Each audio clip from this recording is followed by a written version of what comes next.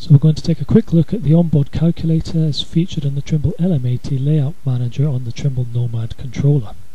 We'll just launch the calculator from the menu here, and we'll see straight away we come into the normal calculation screen. This allows us to do normal sum as well as distances. We can sum imperial and metric lengths to give us an overall total in this screen.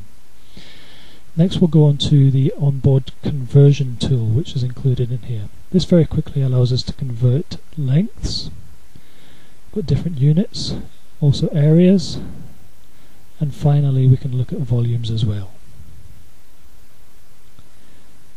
The next tool on the calculator is for triangles. It simplifies trigonometry. All we have to do here is from our triangle we enter our known angles and our known lengths.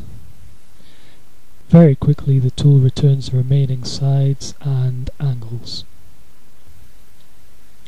We can do this for a number of different triangles. We just select the appropriate one from the list on the left hand side, enter our known values, and graphically the remainders are returned to us.